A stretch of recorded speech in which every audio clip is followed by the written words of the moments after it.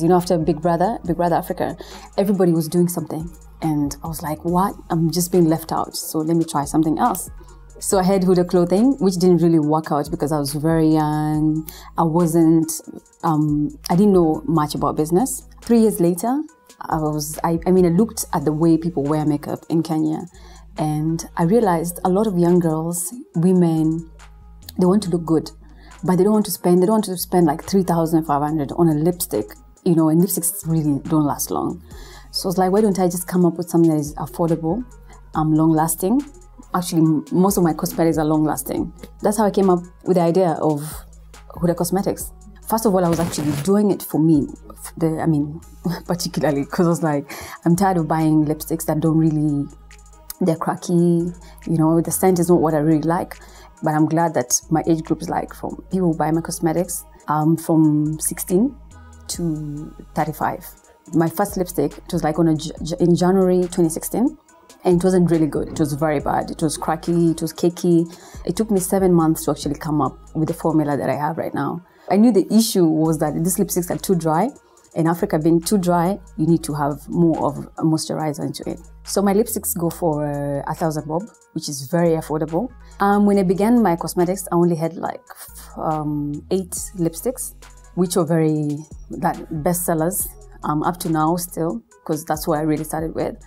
And it's grown now. I have like 20 shades of lipsticks, and I have eyeliner, I have eyeshadows, I have wipes, makeup remover wipes. I have lip gloss.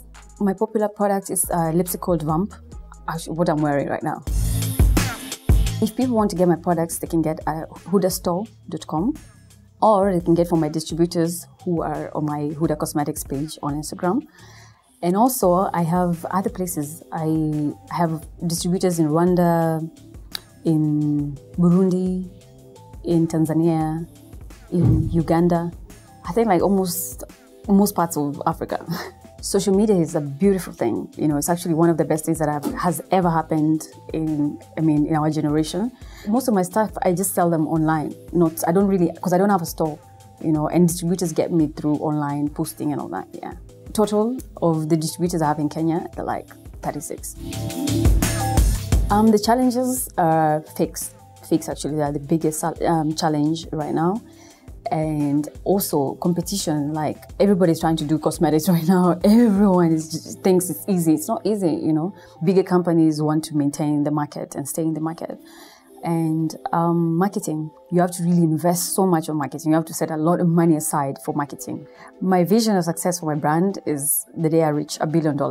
That's when I'll be successful. I say I'm successful and I'll be content with what I have.